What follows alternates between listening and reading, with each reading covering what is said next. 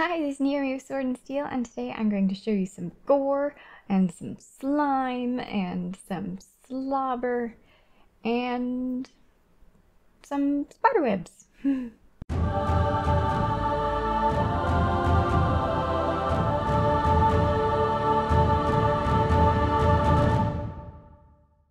It is very straightforward. You just need a glue, this glue, or any glue that has this sort of consistency, but this seems to be like the best. See that? Ooh. For slobber though, before you start using that glue, you need to use a gloss medium of some kind because the glue is going to dry a little bit matte. So all you have to do is apply a gloss medium all over everywhere that you think that he needs it. Like this guy, I'm applying it all over his lips and his tongue and his teeth. This is my chimera, and I'm just doing the beast, and I'm also doing the snake head.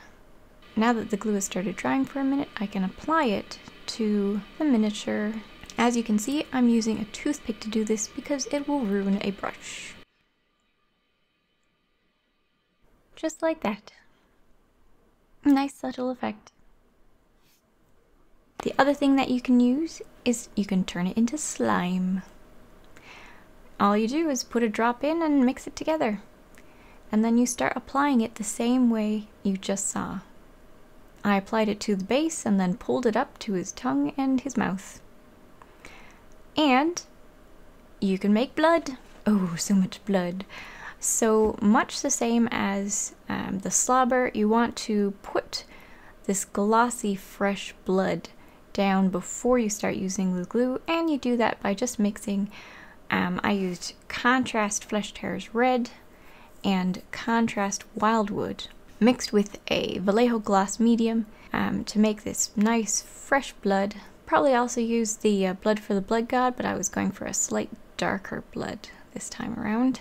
So, and now I'm going to apply it to my heart eater, and once it's fully applied to wherever I want it to be, I make the glue and start adding that to it. I am using a brush here, but this is a dead brush. It will not be used after this.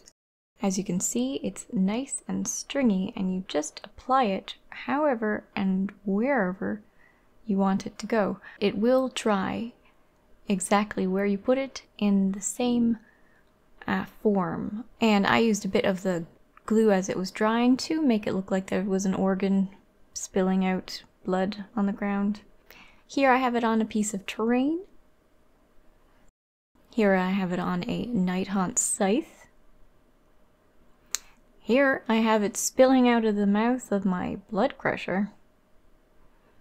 Yes. And lastly, with the spiderweb, you just go back and forth and back and forth. I do suggest sticking the glue directly onto the two pieces of whatever it is that you want to make the spiderweb between, because you can easily pull it back and forth until there's nothing but webs. I hope that was helpful to you. If it was, what exactly were you thinking of putting this amount of gore on? I am personally going to use my my corn could use some more gore. They're all painted, but you know, I could use some gore on my gore pilgrims. Or even if I go with the bloodlords on all of my bloodthirsters. Yeah, I like the idea of them being covered in gore on their axes. Yes, I think so. Please like and subscribe if you enjoyed the video, and I'll see you next time. Bye!